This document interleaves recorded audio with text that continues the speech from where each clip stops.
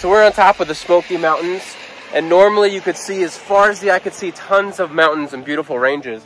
But because of the clouds and the rain that's right in front of us, we can't see past it. And but we know that there are mountains out there, and they're beautiful because we've been here before and we've seen it. It reminds me of how kind of like faith works, right? God shows us that there's something else out there. He shows us that there's more.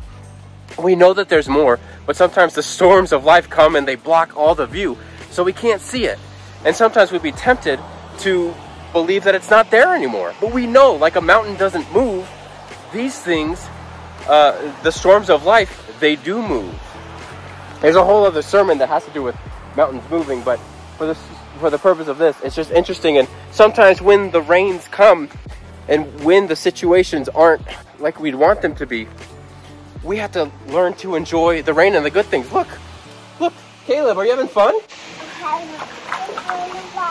I came up here and I was all disappointed because we couldn't see anything at any view, and Caleb just jumped right there and decided to have some fun.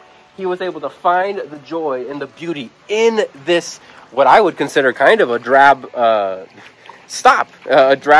situation. The rains of life, you know, made me kind of sad, and my faith that it would be a good trip and a good view and all these things were kind of gone.